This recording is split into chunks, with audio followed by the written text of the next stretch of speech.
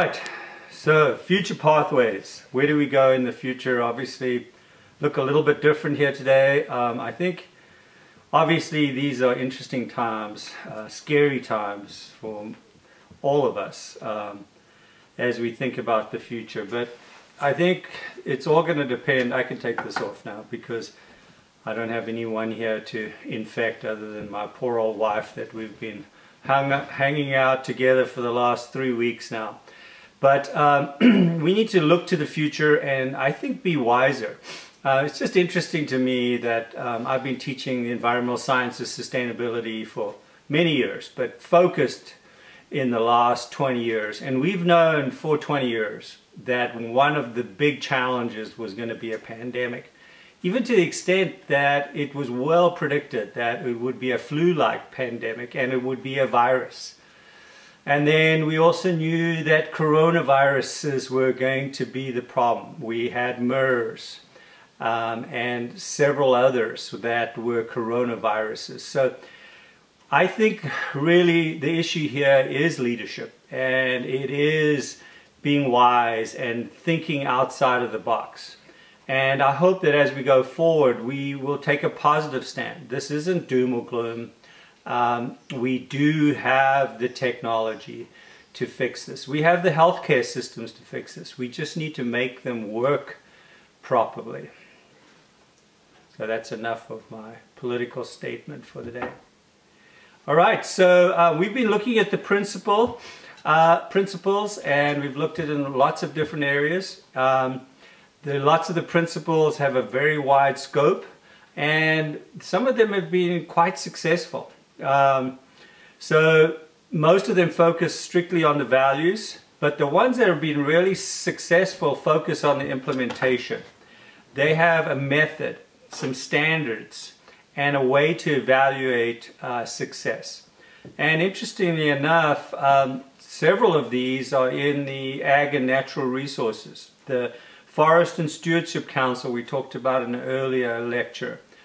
Very successful, very widely adopted, mostly because people can really track that success.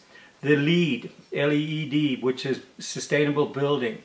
You go in right from the design stage and decide if you want to be platinum, silver, platinum, and gold.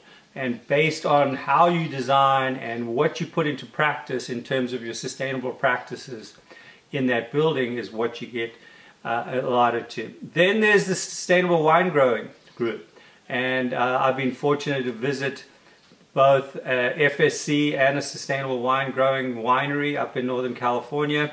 And it's amazing. It really gives them a focus of how to run their businesses. And it doesn't have to be at an economic cost. They truly can balance those social, the economic, and the environmental concepts, issues that they face in their particular area, in their particular context. So here's the Forest Stewardship Council, very successful. It's a comprehensive approach. LEED, this building kind of caught my attention.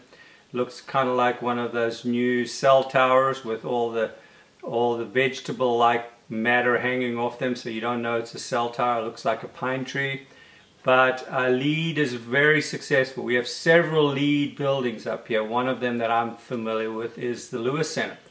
The AAE, that building down there in the Mojave, is a LEED, I think, platinum. The Mojave Water Agency new building is a platinum or a gold rating. So the themes that come out of this are really fascinating. The one that, number one in the book, and the one that really resonates with us is we need to be good stewards. A good steward, remember, a steward was, in biblical times, a steward was your manager. That's who you left your best things with. They don't just take something and kind of take care of it and just keep it the same, but they actually grow it and make it better, sort of enhance it. And it's our relationships, super important in building sustainable communities, our finances, and of course our ecosystems. We need to be good stewards. And I think we know how to do this. In certain countries we have tremendous advantages, like in this country with our democracy, with our constitution. We already have the framework to do this. Now it's the matter of whether we as a society can help implement that. And that includes us getting involved, taking social responsibility, and also encouraging our leaders to do the same. Respect for limits, realizing that early folks didn't realize that we couldn't just take from the super abundant, crazy creation that we have, especially in the United States, all this amazing resources.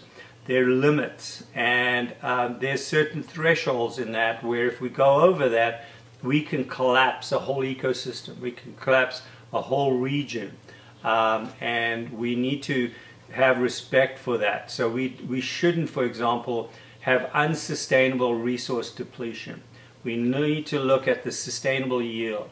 If we mimic nature, a lot of these resources, other than the fossil fuels and some of the others, can be renewed. And so we need to stay within that renewal process, not overuse them to where they could potentially get used up. Interdependence. Realizing that we really are connected, and this is one that's come through again for me in the COVID-19. We're not just separated from those folks in China or in Italy. We are interconnected. Our transport systems, our commerce are so integrally interconnected that we can't just sort of say, well, that's your problem over there and we're going to do our own things. We are interdependent economically, culturally.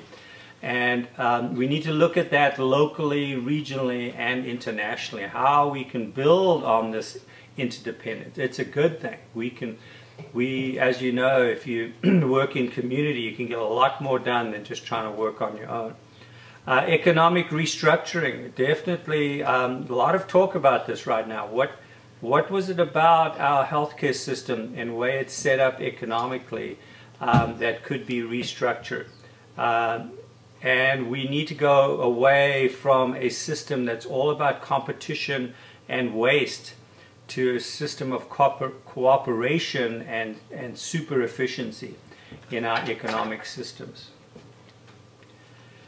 Fair distribution. This is the equity. Remember the E's? This is the E for social, the equity. If we fairly distribute education, healthcare, big topic right now. Certain folks are not, groups of folks are not getting an equitable access to our healthcare system right now.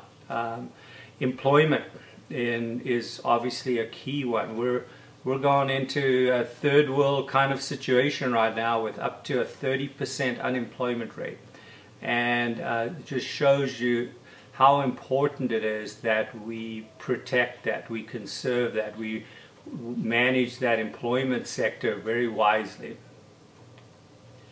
Intergenerational, yeah, this is what it's all about. We need to look to the future generations. We need to look and think about what it's going to be like for our grandchildren and great-grandchildren, and then work back from that, because that'll just make us be, for example, follow the precautionary principle, not do things now that have devastating effects for later. And then number 7, my favorite, nature is the model, the teacher. Let's mimic nature with the natural cycles of carbon or water, and let's build on that expertise and realize that our technology and our great wisdom that we think we have can learn a lot from the natural systems and how things work, because that's that natural capital that is critical for us to survive. Hopeful case studies. Curitiba, Brazil. Hopefully, really want to take a trip down there. My wife spent a year down there as an exchange student. Love to go to Brazil. Lots of fascinating things going on down there. But this city set out to be sustainable and actually applied these principles. 1.6 million people. Lots of buses, made buses affordable and accessible and faster. focused in on having an industrial city, industry in a certain area that was close to where the people are. City regulations like just pruning and cutting trees, how that's done, when that's done, and the fact that you had to plant 2 trees for every one that was cut down. Those kinds of forward-thinking regulations, when properly implemented, are incredible. So here's a picture of Curitiba, the bus system. Lots of urban landscapes in this place. They were incredibly. They also looked at how you could manage the waste, and people were actually getting paid for disposing of the waste. Residents were. Another one is Kerala in southwestern India. As you can probably tell, I love to travel, but India has always fascinated me with this huge population, but this ability to survive on for many people less than $1,000 a year, sometimes $100 a year. And here they looked at really low consumption, and they looked at education, and looked at providing everyone with education so that they all could have a high quality of life. And that's a really cool case study. And even to the extent, if you haven't picked your topic yet, because we've gone remote, maybe you'll pick one of these 2 case studies to do your sustainable project on. That would be super interesting. Okay, sustainability provides this common language.